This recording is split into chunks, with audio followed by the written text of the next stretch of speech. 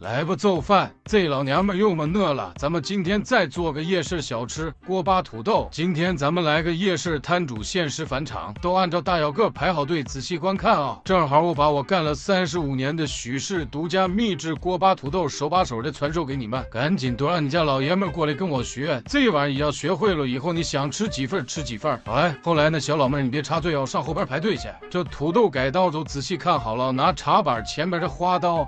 按照这个土豆的大小给它改成滚刀块，你要是没有茶板的话，你就割牙啃，也能啃出这个纹路，就都给它切成这个大小这个纹路就行啊。就这一波操作你看似没啥用，实际上也是屁用没有，咱玩的就是仪式感，主打的就是一个提升情绪价值。回手咱们再切点葱花，再切点小米辣，切完这小米辣你千万别着急上厕所，你可别说我没告诉你。爱吃香菜再切点香菜末。重点来了，都仔细看好了，我这么大的勺，在里边给它放上2勺的辣椒面。你要不怎么能吃辣，你要整点那不辣的辣椒面，省得你一上厕所窜火。再放大半勺的花椒面和大半勺的孜然粉，1大勺的白芝麻，调口的放1勺盐，1勺的味精，再来1勺的白糖，最后往里边放点的麻辣鲜。切好的土豆咱们给它开水下锅焯一下，等它再开锅捞出来就行了，别焯太长时间。捞出来之后不用偷凉啊，你要一偷凉，这土豆嘎一下就回升了，就直接给它来上一把土豆淀粉，都给它搁楞匀乎的，让每一块土豆上面都沾满着土豆淀粉。这一步是重中之重啊，都记好了。这锅里边烧油，油温给它烧到6成热，把咱们抖好粉的土豆贴着锅边，给它分散着往里下。下锅之后先别着急搁楞它，等炸个1分多钟都定型了，你给它扒拉扒拉打散就行了。打散之后拿着小蜜漏把里面的淀粉渣子往出打一打，这玩意儿不打出来蹦你身上嘎嘎起大泡啊！全程大火给它炸个5、6分钟，炸熟了给它捞出来，准备2次复炸。复炸的时候油温烧到8成热再给它下锅。这复炸的时间就不用那么长了，炸个20、30秒给它捞出去就行，你别炸起来没完没了的。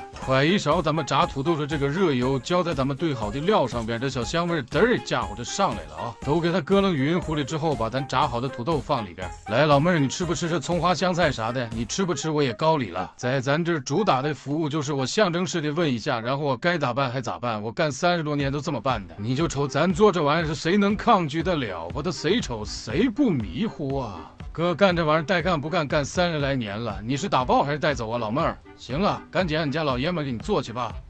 来吧，做饭！咱们今天给这老娘们做一个冷吃兔肉，一点不拔瞎啊！就这玩意儿你学会了，到时候偷摸掏出来给你家老娘们吃，她都得一个大跳穿到你那脖子上边，绷着你那大本路歘呀！今天我就把这道冷吃兔肉的全部细节手把手的传授给你们，都仔细看，好好学啊！别到时候你一做翻车了，你家老娘们薅你头发不要紧，她再顺着网线来找我来，我丢不起那人啊！这兔子都给它洗干净的，把那多余的油脂给它往下扯一扯，然后给它切成小块就行，尽量把这兔肉给它切成块小点，这样好熟，但你也别切太小啊。就这时候有人的姊妹就得说，那兔兔那么可爱，为什么吃兔兔？你抓紧把那出给我收起来啊！想那么多干啥呀？你就当它是一盘肉，到时候你就负责喊真香就行了。细节来了，改好刀的肉一定用水给它好好头洗几遍，然后把里边这些水分全部都给它攥干。这一步是去腥的关键，你把里边这条水分给它攥出来，那叫腥味嘚儿家伙下体一半，这都是重中之重，千万不能省略啊！回手咱们再往里边放点大块葱姜，放点料酒的，放点盐，给它抓乎，都给它抓乎匀乎的，多抓一会儿，给它入个底口，然后放出来腌个30分钟就行。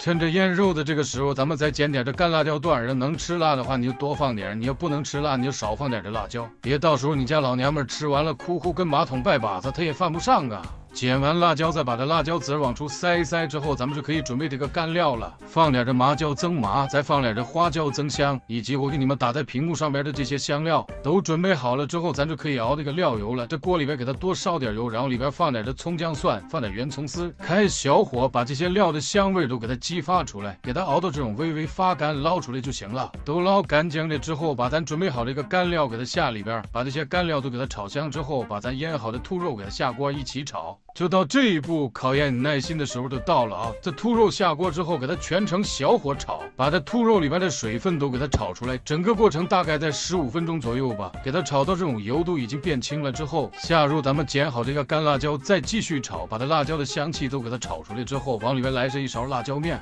调口咱们就往里边放2勺的盐，2勺的味精，然后再放2勺的鸡精，加上3勺的白糖，然后咱们就把这些调料啥的都给它搁楞匀乎的。你瞅这小辣椒面往锅里边边一下的小盐色嘚儿架不着上来了啊！炒个6、7分钟之后，回手咱们再往里边来那一杆散篓子，然后再往里边放上1大勺的白芝麻，都给它搁楞匀乎的，再炒个5、6分钟。这就是做这个冷吃兔的全部细节了。你瞅咱做的玩意儿真是那个呀！你就说这玩意儿谁能抵挡得了吧？他谁瞅谁不迷糊啊？有的那姊妹说呼呼冒热气儿的，为啥叫冷吃兔啊？你给它晾凉吃不就是冷吃兔了吗？这玩意儿做一次挺费劲的，你要做的话得一次多做点，然后你就给它分成了一份一份的。有这封口机的你就给它封着放冰箱里，想吃的就拿出来一份。你要没有这封口机的话，你就自己去我那橱窗里边扒拉去。来，你给我点个赞，我先给邮一份过去。